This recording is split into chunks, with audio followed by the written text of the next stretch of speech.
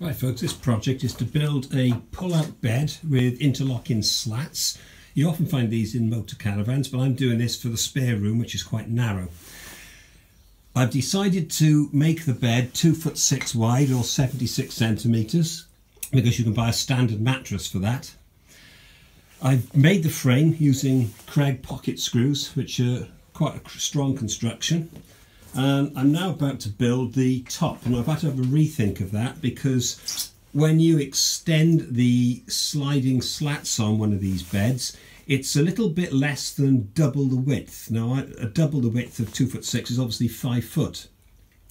So what I've had to do is rip down some timber, which I'm about to do now, and that should get me near as damn it up to 5 foot, or I'll get 58 to 59 inches out of it.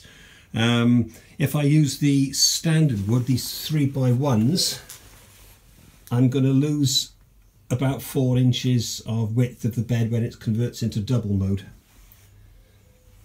So by ripping this down to the width of the 2x2, I should gain a few more inches, and I will show you that when I build it. Okay, so I've now built the sliding section as a separate unit. Let me just show you exactly what I've done. You can see I've got the long cross pieces here, which really should be beeswaxed because that really helps to reduce the friction. The sliding parts here, I've chamfered the underneath edge of every one. If you have two square edges butting up against each other, i.e. here to here, they tend to lock and jam. If you chamfer them, chamfer that, and I've done a slight chamfer on this, I don't know if you can see that on the camera, they will ride over one another. These are the moving slats, and underneath I've cut down a piece of wood which runs the whole length of the bed. And when we come to the other end, I've got a piece of 2x2 fixed to the fixed slats, and another piece of 2x2 fixed to the end slats. Now this will eventually have legs on it. I'm not putting them on yet because I've got some casters on order so the bed can be moved around, and then I'll know the exact length. What I would say, the legs that you fix on here should be about 5 mil shorter than the height of the bed, because you really need to tip down this part of it, the moving part, so it rides up over the back.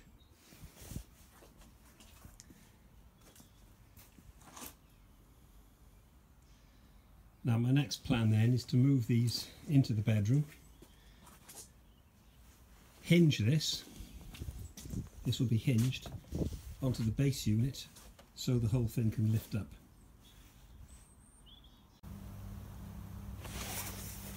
Right, so that's the top of the bed now, the moving unit onto the base. It's temporarily fixed with a couple of screws. I'm going to fix hinges, but I'm going to assemble it in situ because it's a hell of a weight to carry up the stairs on my own. So to give you an idea how it works, I'll put a handle on here. It needs all sanding down, obviously. There we go.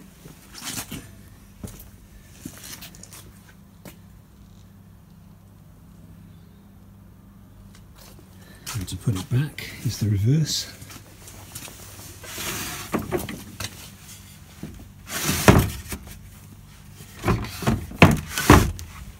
There you go. Now what I'll probably do is fix some strips over the movable slats to make sure they don't drop down to catch the square edge. It's got movement in it at the moment, so it's easy enough to put back. It was got caught there because I was trying to do it with one hand because I'm holding the camera, but I'm going to give that a whirl as well. So far, good progress. Right folks, the bed is in place, and I've just sprayed silicone lubricant on it, and that makes a huge difference to the friction where the wood rubs against each of the other pieces. So basically I've still got to do some fine tuning on this. Now it slides very easily. Now one of the problems, well, it's not really a problem, but I don't like it, is that the sliding bit can fall down there. I don't like that, so what I'm going to do, and I'll show you later, is put some metal strips on the movable pieces so they can't go down, but I'll leave a gap so it doesn't rub. But now, since I've sprayed it with silicone, that runs really nicely and easily. So let me put it out to its full width. And you can see that piece of wood there is the stop. I've got to put the legs on. Now when you're making this, there's a couple of design things I'll point out the potential problems. These movable pieces chamfer the underneath here, chamfer this side here, so they ride over each other, so two square edges butting up tend to catch, as I said earlier. Originally I was going to use these 3x2s across the earlier. That would have made me lose the width of this bed by, I would have said, maybe 6 inches. So what I've done, I've ripped one of these 3x2s down to 1 inch and used a piece of 2x2 here, which has gained me 3-4 inches in travel. So now the bed is actually 58 inches wide, which is just short obviously of 5 foot. And I'm going to have two 2'6" mattresses on there. So let's put it back and I'll show you the hinge system. Said the room was narrow. So you push it back and it rides over there. Now to access the underneath, you can see where I put the hinges at the ends and in the middle. So I've got two things to do now. I need to put the legs on here and I need to put some metal strips over here so it doesn't fall down. I'll do that now and then I'll just record that for you. Okay, I'll put those metal brackets on that I was talking about. They're basically nail connectors that you'd use on joists, but a couple of washers underneath. Put one on this side and that side and it slides like a dream. This is the best it's actually been. Right, after a little bit of a think, I fitted casters to the bed.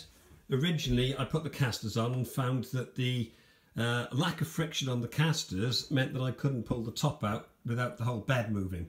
But since I've put that silicone spray on it, the friction has been reduced so much on the sliders that it's feasible now to have the whole bed on casters, so I can move it for access for cleaning the floor underneath. So I put a handle on.